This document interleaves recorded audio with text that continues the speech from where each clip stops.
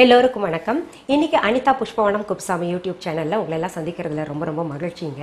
எங்கிட்ட நிறைய பேர் வந்து சிம்பிளா சீக்கிரத்தில் செய்யற டிஷ்ஷஸ் எல்லாம் செஞ்சு காமிங்கன்னு கேட்டீங்க. இன்னைக்கு நான் உங்களுக்கு நார்த் இந்தியன் ஸ்டைல்ல ஆலு ஃப்ரை, அதாவது சிம்பிளா தான் இருக்கும், ரொம்ப அது செய்து காமிக்க போறேங்க. அது பாத்தீங்கன்னா உங்களுக்கு பூரி சப்பாத்தி கூட ரொம்ப ஆப்டா இருக்குங்க. அது தவிர பாத்தீங்கன்னா எங்க வீட்டில் வந்து இந்த சாம்பார் சாதம் ரசம் சாதத்துக்கு கூட ரொம்ப விரும்பி சாப்பிடுவாங்க. ரொம்ப சிம்பிளா இருக்கும், ஆனா ரொம்ப டேஸ்டா இருக்கும். அது எத்தனை செஞ்சாலும் காணாமல் போயிடும்னு வைங்களேன். அவ்வளோ சுவையான ஒரு ஆலு சப்ஜி செஞ்சு காமிக்க போகிறேன். அங்கே வடநாட்டில் பார்த்தீங்கன்னா மெயின் ஃபுட் வந்து உருளைக்கிழங்குங்க. எந்த பெங்காலியாக இருக்கட்டும், இல்லை பஞ்சாபியாக ஆகட்டும், இல்லாட்டி யாராக இருந்த சிந்தி யாராக இருந்தாலுங்க அவங்களுக்கெல்லாம் மெயின் ஃபுட் வந்து ஆலு. இப்போ எந்த பொரியல் செஞ்சாலும் பீன்ஸு, கேரட்டு, இல்லை உங்களுக்கு முட்டைக்கோஸ் எதில் செஞ்சாலும் ஒரு கிழங்கு போடாமல் அவங்க செய்ய மாட்டாங்க. அப்படி எப்படி உங்களுக்கு கேஸ் ப்ராப்ளம் வராதா அப்படின்னு நினைப்பீங்க. அது என்னன்னா, அந்த கேஸ் ப்ராப்ளம் வராத அளவுக்கு அவங்க வந்து பெருங்காயத்தூளை நிறைய சேர்த்துப்பாங்க. சரி, அந்த உருளைக்கிழங்கு சப்ஜி செய்யறதுக்கு தேவையான பொருட்கள் என்னென்னு முதல் பார்த்துடலாம். வேக வைத்து நறுக்கிய உருளைக்கிழங்கு 6, மல்லித்தூள் 3 டீஸ்பூன், மிளகாய்த்தூள் 4 டீஸ்பூன், கடுகு 1 டீஸ்பூன், சீரகம் 1 டீஸ்பூன், மஞ்சள் தூள் 1/2 டீஸ்பூன், பெருங்காயத்தூள் 3/4 டீஸ்பூன், உப்பு தேவையான அளவு, நெய் தேவையான அளவு, எண்ணெய் தேவையான அளவு. இப்போ பொருள்களை வச்சே நீங்கள் வந்து ஓரளவுக்கு கெஸ் பண்ணியிருப்பீங்க இது எப்படி செய்யணும்னு. ரொம்ப சுலபமாக செய்யலாங்க, கம்மியான பொருள்கள் தான் இல்லையா. ரெசிபி செஞ்சு காமிக்கிறதுல ரொம்ப மகிழ்ச்சியாக இருக்குது. ஏன்னா இப்போது இந்த பாவக்காய் எல்லாம் குழந்தைங்க சாப்பிடாம இருந்தாங்க, அதனால் இப்போ எல்லாம் குழந்தைங்க பாவக்காய் சாப்பிட்றாங்க. நிறைய காய்கறிகளை வீட்டுக்கார் இது வேண்டாம் அது வேண்டாம்னு ஒதுக்குவார் மேடம், என் பிள்ளைங்களும் ஒதுக்குவாங்க, இப்போ எல்லாம் சாப்பிட்றாங்க அப்படின்னு சொல்லிட்டு சகோதரிகள் வந்து கமெண்ட்ல போட்டிருக்கீங்க.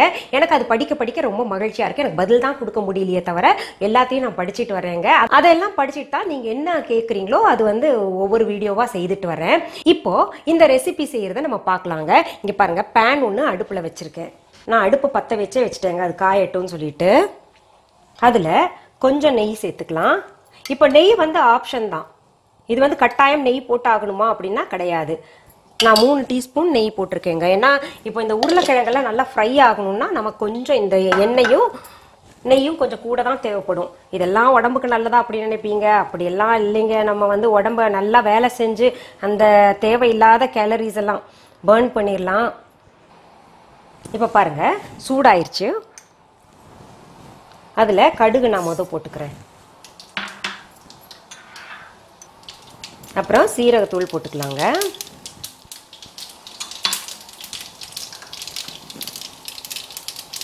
அப்புறம் பெருங்காயத்தூள் சேர்த்துக்கலாம்.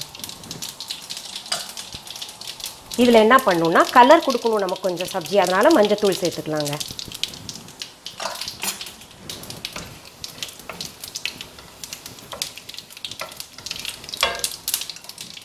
அப்புறம் இந்த உருளைக்கிழங்கு சேர்த்துக்கலாங்க.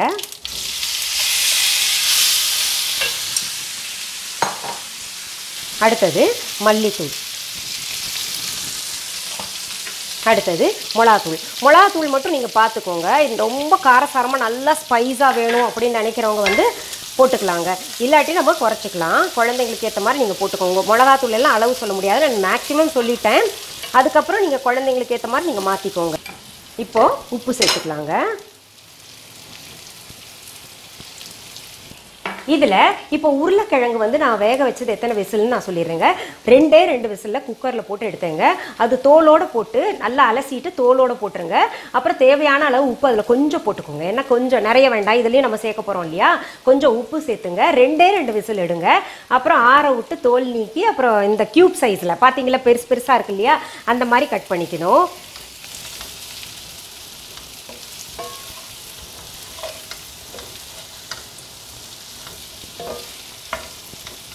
இப்போ என்கிட்ட நிறைய பேர் கேட்குறீங்க, மேடம் உங்கள் வீட்டு பாத்திரம்லாம் புதுசாக இருக்கு மேடம், மண் பாத்திரங்கள் எல்லாம் கூட ரொம்ப நல்லா இருக்கு அப்படின்னு சொல்லிட்டு எப்படி மெயின்டைன் பண்ணுறீங்க அப்படின்னு கேட்டீங்க.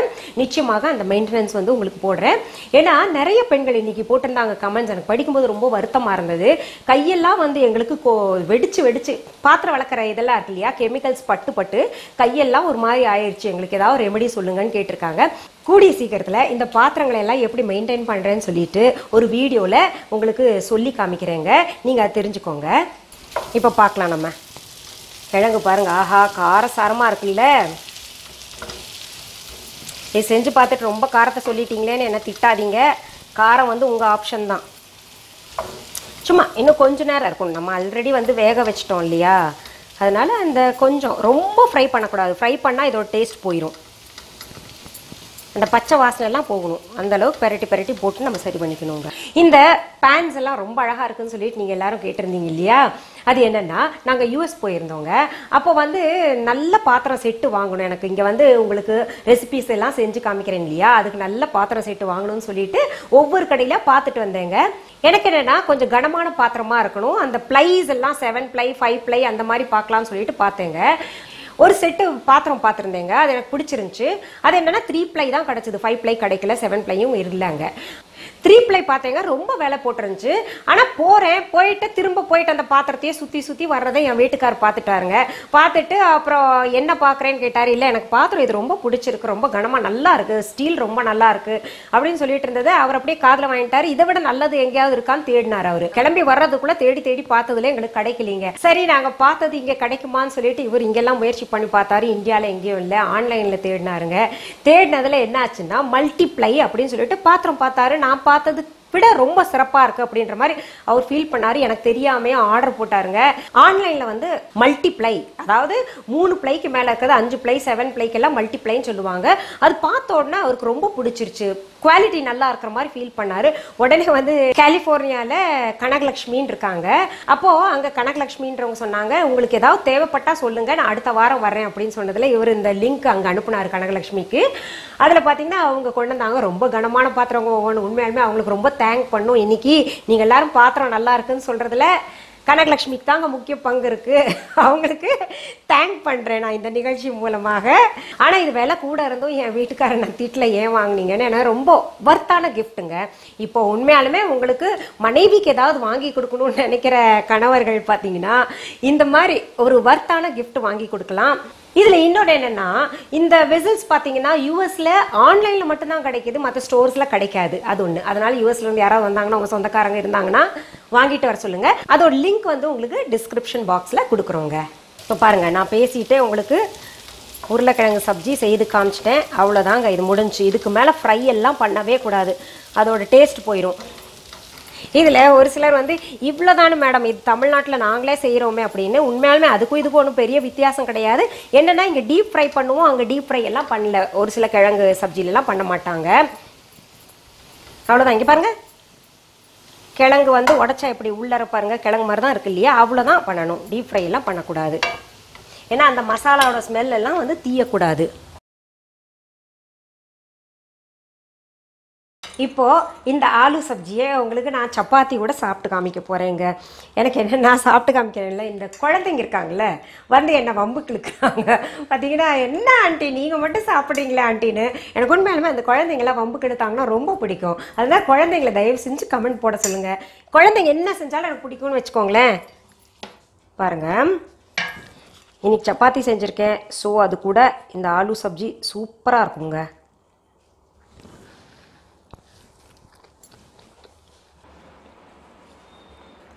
பாருங்க, ரொம்ப பிரமாதமாக இருக்கு.